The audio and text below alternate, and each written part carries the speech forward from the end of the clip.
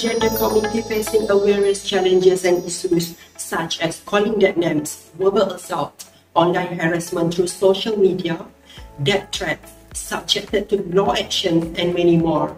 I would like to use my voice as a medium of advocacy.